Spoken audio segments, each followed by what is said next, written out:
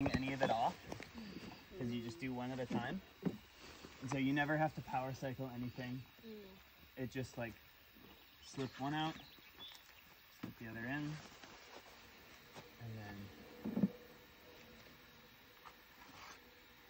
do the other one. And now it's ready to go. That's it. It's so nice. And this is the whole charging unit. Yeah, so. And it's okay to leave the other ones in there, or you're going to pull them out?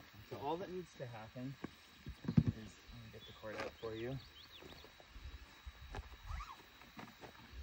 is that this needs to plug in and this needs to go in. While it's charging, you won't have to do anything. Just make sure you leave it open because it has to vent. Right. So I can't close with that in there. So just. All right. And it should charge for how long? As long as we can give it. As long as we can give it. So how long did this sortie run? I get half an hour out of each battery. So we'll have half an hour to, or no, we've got two sets of batteries. It should be able to charge that all the way in the time that we have. All right. And we won't need more than like 10 or 15% of that battery. Okay. But I think that we probably will need it at the very end. All right. Very good. Off he goes.